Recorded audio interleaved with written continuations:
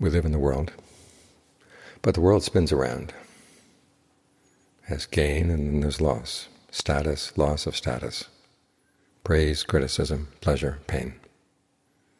These things spin around. And if we let them loom large in our lives, we start spinning around too. We lose our sense of direction, what's right, what's wrong, what's skillful, what's not. And the world offers no guarantee.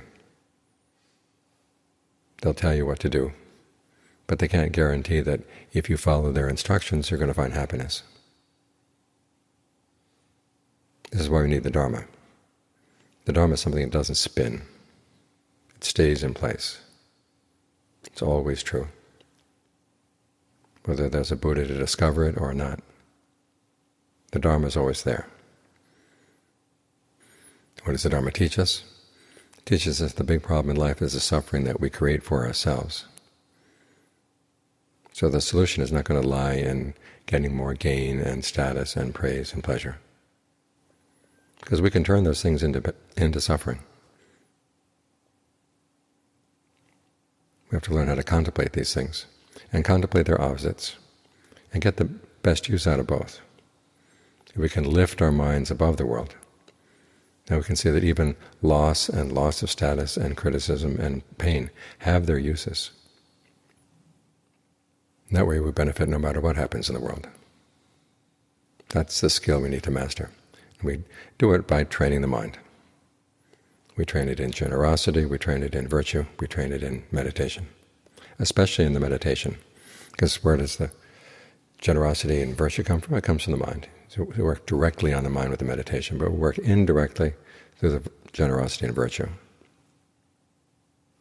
All come down to training the mind to look after itself. We have that phrase in the chant, "May I look after myself with ease." It also could mean, "May I look after myself happily."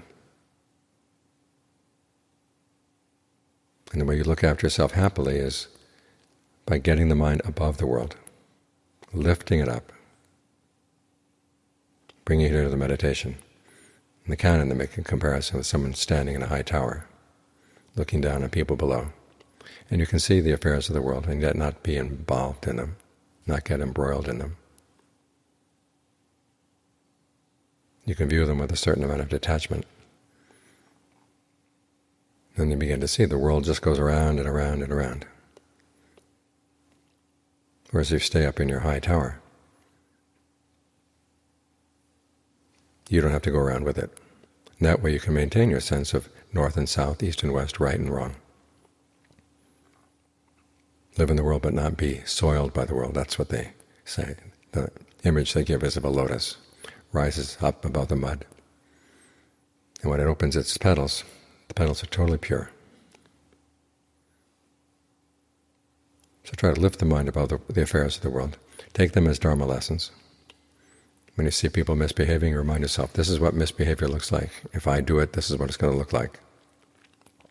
When you see people behaving well, ask yourself, do I have that in myself? If I don't, I can develop it, because after all, they're human beings, I'm a human being. They can do it, so can I.